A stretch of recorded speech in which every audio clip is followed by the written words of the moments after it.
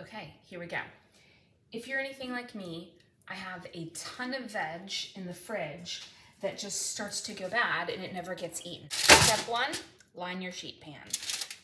I want to talk about carrots because growing up I always heard that carrots were, good for your eyes. Roasted carrots are like candy and everyone in my family loves them.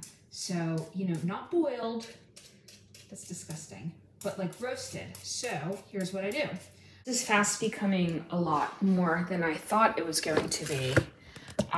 So I've got my one sheet pan, but once this all cooks, it's gonna shrink down. I still have purple cabbage to use and cauliflower, but you know what? I think I'm going to keep the cauliflower for something else and keep the sugar or the snow peas for something else, and I'll just dice up some purple cabbage. My family doesn't know it yet, but I'm slowly easing them into a vegetarian life. Some of you may know this, but for, I don't know, the last 17 years, 18 years, we had a barbecue restaurant and we ate a lot of meat. And we eat meat every day still, but I'm kind of reeling it in a little bit. All right, let's evaluate the chicken situation. I'm wearing a glove because chicken. Okay, I've preheated my oven. My chicken is ready. My veg is ready.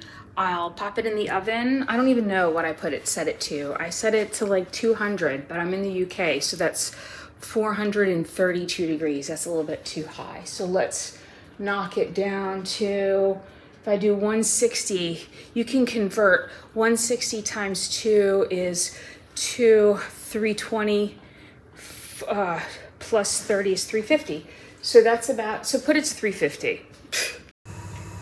I now recognize that I might have to pause the cooking and maybe take the broccoli and kale out first. As I feared, it's shrunk down, and so it's not going to be enough. So thanks to my mother for sending us this a long time ago. Thanks, Kraft. I also recognize that I could be the person that makes the macaroni and cheese from scratch, but that is not happening tonight. This isn't turning out quite like I had hoped. In the past, when I've made this chicken, it's looked so much better. It doesn't look good. I'm gonna have to pivot. So I know that my husband will not eat the mac and cheese. So for him, I'm going to cube up some halloumi and fry it up. We love this. It's delicious. Gonna saute it up and mix it with the veg.